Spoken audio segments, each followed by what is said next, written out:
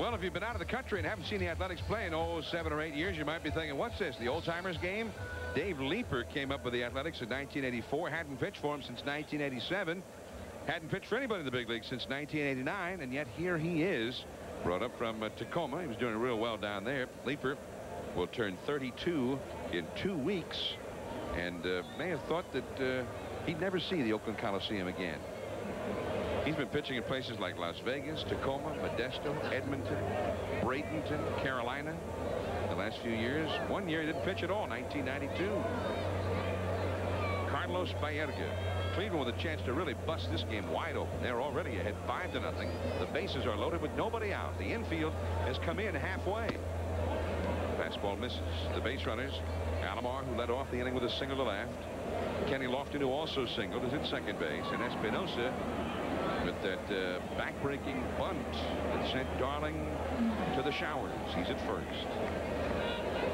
Dave Leiper used to pitch for the Athletics when they had a second baseman by the name of Joe Morgan. You're right. Has he changed much, Joe? No, he seems to have the same overhand, well, three-quarter fastball, change-up, curve. Let's see, when he came up in '84, when you were the Oakland second baseman, he got into 8 games at the big league level and had a 9.0 earned run average, 7 innings, 12 hits given up, walked 5 guys. You must not have been happy when he came in the game. Try as I may, John, I can't remember the home runs he gave up. I'm trying, but I can't remember. 1-1 the count. And 2-1. Well, you must not have turned many double plays behind him, Joe, if he had a 9.00 ERA. That's right. Like blame it on me, John. Must have had a lot of bad defense. Right. Blame it on me. Carlos Baerga.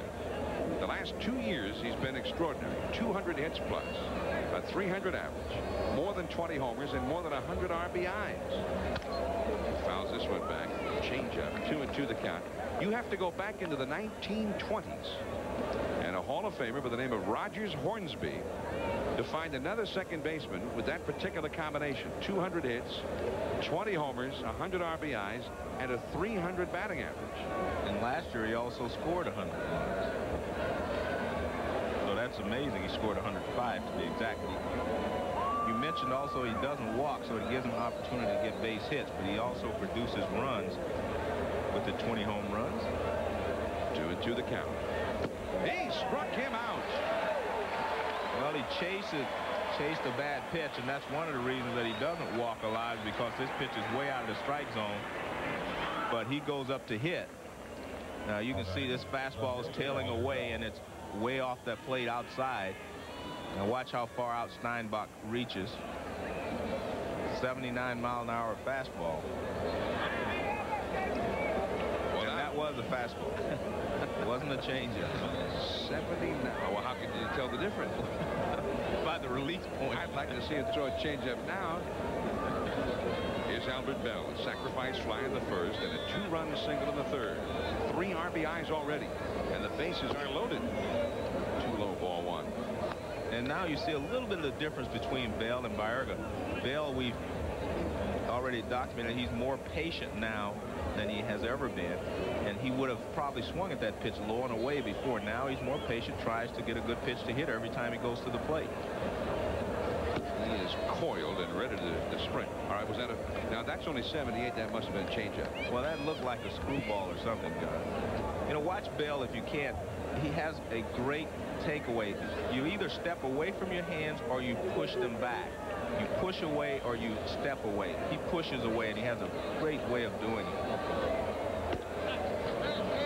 Well, it is 3-0. He seems to be pitching around Belle, even though the bases aren't loaded right now. And, of course, on deck is one of the great bases-loaded hitters in the last 18 years, Eddie Murray. Watch how he pushes his hands back. See, now he gets him in perfect position, has his hands above the strike zone when he starts forward. Into left center, Javier. Tagging at third is Alomar, and he will score to make it 6-0 Cleveland. The 4th RBI of the game for Albert Belle. And he was allowed to swing 3-0. Well, I hope he was allowed to. See how he gets in good hitting position, and then he really attacks the ball. He attacks the ball not only with his hands, but with his body. I mean, he really goes after the ball. I mean, if you're Mike Hargrove, why not let him swing away at 3-0? Well, maybe because the guy you mentioned was coming up next, Eddie Murray. But, again, Belle led the league in runs batting in last year. That's what he does best, so he let him go.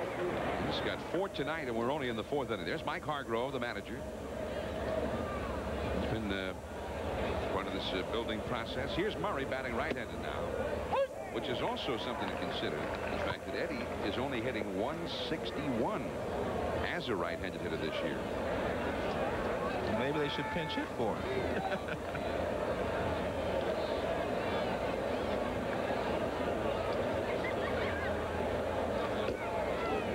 Eddie Murray, who has had 17 grand slams in his career. Only Lou Gehrig and Willie McCovey have ever had more than that. So there is the all-time list. So you know that Murray knows how to produce with the bases loaded, whether it be left-handed or right-handed. Albert Belle getting that 1-run home. So only 2 men on here as Murray bats in the 4th inning with Lofton at second base and Espinosa over at first base. But John, when Eddie Murray's at bat, you don't really look at the batting average because you know what he's done throughout his career, and you know anytime he steps in the batter's box, he's capable of putting a charge into one, whether it's from the right side or the left side. Down the right field line, that's going to be a base hit, and he will pick up yet another RBI. Lofton comes in to score. Going to third base is Espinosa, and that makes it 7-0 for Cleveland, and Murray has 3 RBIs. Man, is that some production? In the middle of the order, Belle with 4 RBIs and Murray with 3. And look out, Reggie Jackson. Sorrento. Murray moving up on Reggie in the all-time RBI list. Well, this pitch is going to be away, and Eddie just goes the other way with it, lines it down the right field line. And that's good hitting. Eddie has never been a dead pull hitter from either side. Murray, most of his career, guy would always hit around 300. Here's Sorrento, and a fastball is swung on and missed, strike 1. Sorrento is struck out and bounced one in front of the plate. Eddie Murray now with 3 RBIs tonight has 1,699 RBIs in his career. 3 behind Reggie Jackson, who is 16th on the all-time list. Blooped into center field. That's going to be a base hit. Well, when you're the Oakland A's and things go bad, they really go bad. I mean, line drives fall in, and so do the bloops. Espinosa scores, and it is 8-0. And so Leiper has come in from the bullpen with the bases loaded, and he has let all 3 of Ron Darling's runners score. So Darling has been charged with 8 runs, 7 of them earned in 3+ innings. Now here is Manny Ramirez. 2 on, 2 out. He takes a called strike. It is 0-1. 1 strike to Ramirez. And remember, Ramirez has 29 RBIs this year, hitting down in the order. He won a job in spring training. Get that fastball by him. 0-2 the count. I said that fastball in our judge gun was 88 miles an hour. Now he's like, Maybe he's loose now. He's like firing now. Dave Leiper. They missed outside with that one. 1 ball and 2 strikes here. Eddie Murray, by the way, with 2 more hits in this game, is now just 131 hits away from 3,000 hits. And he's only 4 hits behind Babe Ruth.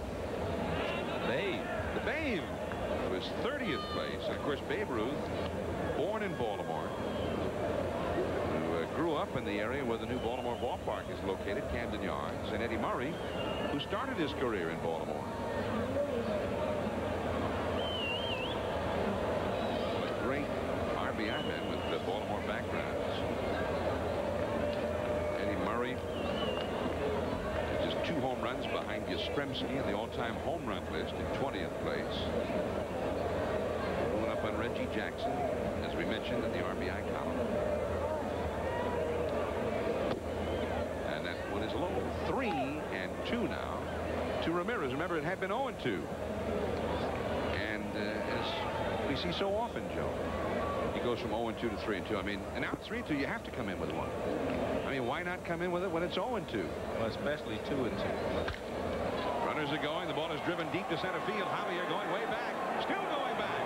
He's got it at the wall. 8-man bat for Cleveland. 3 of them score. 8-0 Cleveland. We go to the last of the 4th. Many years, and they will move to within a game.